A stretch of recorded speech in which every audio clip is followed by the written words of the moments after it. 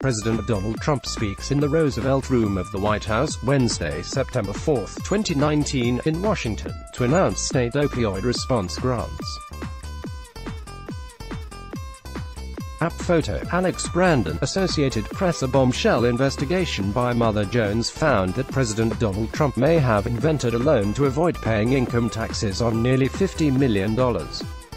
The potentially bogus loan is connected to the Trump International Hotel and Tower, a project in Chicago that began in 2005.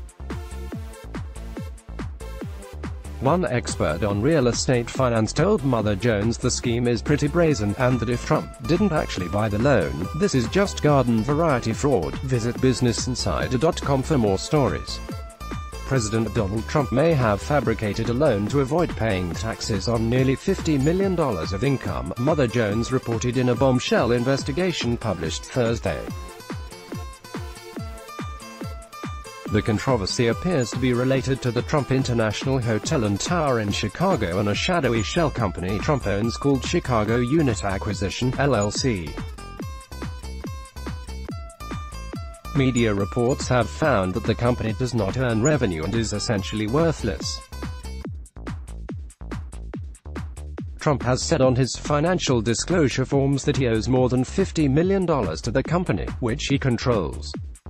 Trump and the Trump Organization have not commented much on the loan, but Mother Jones noted that the president, then a Republican candidate, told the New York Times in 2016 that he bought the loan from a group of banks several years ago and that instead of retiring it, he decided to keep it outstanding and pays interest on it to himself. A 2008 lawsuit cited by Mother Jones revealed that the majority of the project was financed by Deutsche Bank, which put up $640 million. A hedge fund called Fortress Investment Group also provided $130 million of funding. So in total, Trump owed a little over $800 million to both institutions.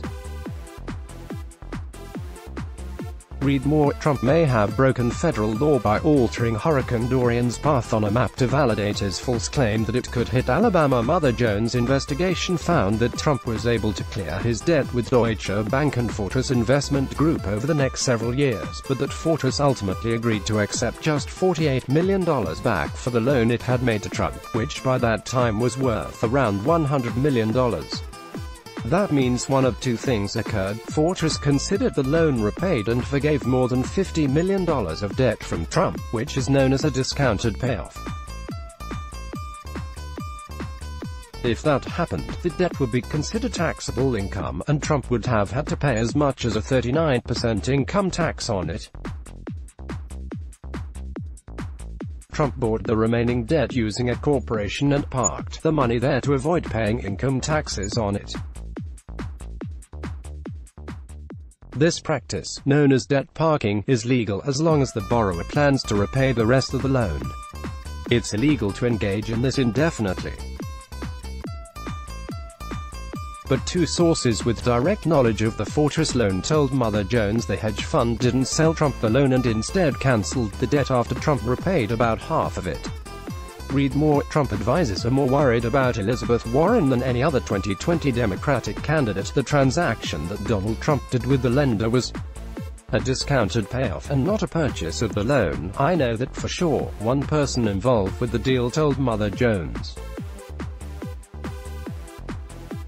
That means there may have been no loan to buy, no debt to park. Trump might have invented a loan, and then parked it, to avoid paying taxes on $48 million of income, Mother Jones reported.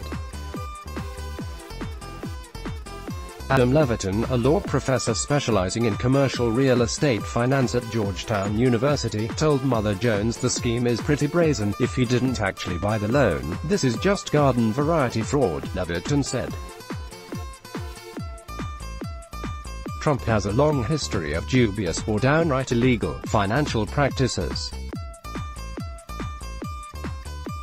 This isn't the first time the president has been accused of engaging in shady, or downright illegal, practices to avoid paying taxes or correctly reporting his financial net worth.